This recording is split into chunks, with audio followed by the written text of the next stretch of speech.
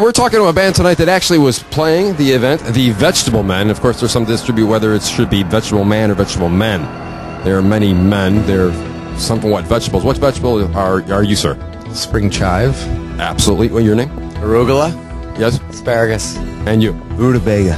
Right. Very good vegetables, and all very good for you as well. I'm sorry, but how many years have you been doing this for the Syd Barrett birthday party?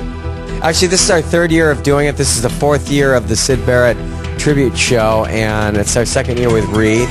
And I met Dave Gutierrez because I was selling he was buying vinyl, and I went over and we started talking about music, and he said, "Oh yeah, I do this Syd Barrett thing." And I was like, "Oh my God, can I play, please?" Mr. Rutabaga, how did you actually get involved in getting to like Syd Barrett type music? I think like many people, everybody turned on to the Floyd around 73, 75 with Dark Side of the Moon and Wish You Were Here. But then I started hearing rumblings about the guy that started the band, so I started looking back into their catalog with Echoes, and then Adam Hart Mother, and then Ummagumma, and then all the way back to the first album.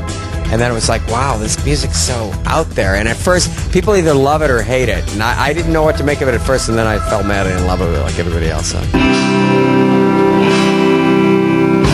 Alright, cornering sweet fish chips up big people. She's on time again. And then after by her eye when I stop and I just think what a funny thing you do, cause I'm feeling very big. Apples and oranges. Apples and oranges.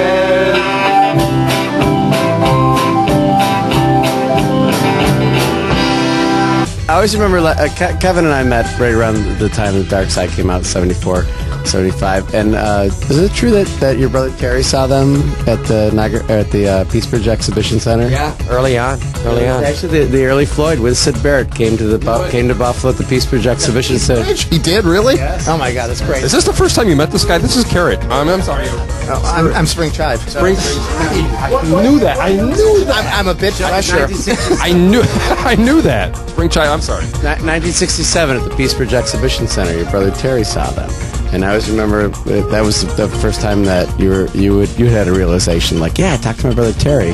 That's where you got some of the albums from, because he had them. He had all the old Floyd stuff. They were talking about the signature bridge back at that time too, and it still hasn't changed.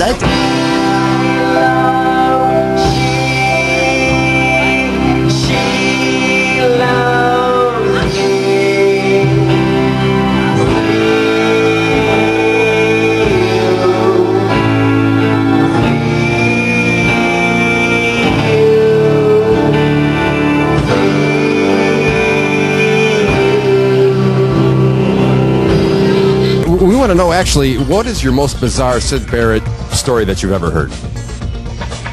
Well, there's the Mandrax story that everybody's heard. Mandies, as they call them in England, they're like the English version of Quaaludes.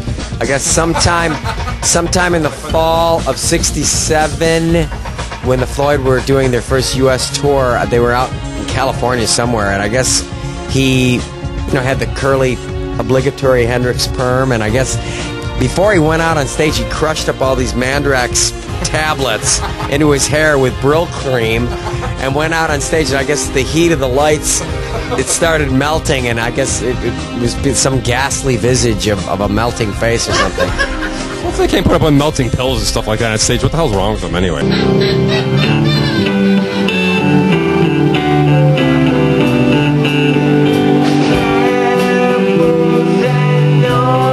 Everybody!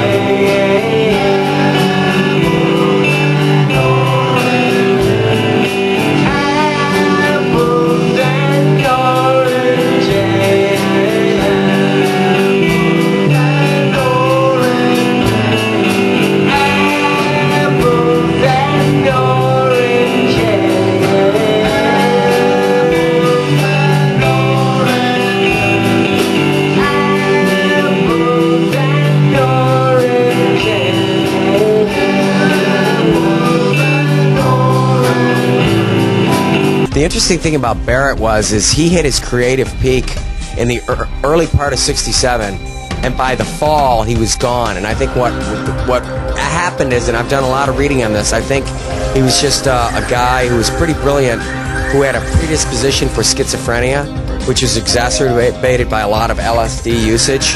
And at first it was pretty interesting because it was a catalyst for a lot of creativity, but it pretty much went south by the time summer hit, and by the fall he was becoming a major league casualty. So, I mean, think about it. I mean, he was writing his best songs in January, February of '67, and by January of '68 he was out of the band. Well, so. at the end, wasn't he? There were moments where he would just stand in front of the mic and not do it. He wouldn't even make a sound for 10 minutes, and the band they couldn't deal with it anymore. So. I mean, you might as well just have a coat rack on stage.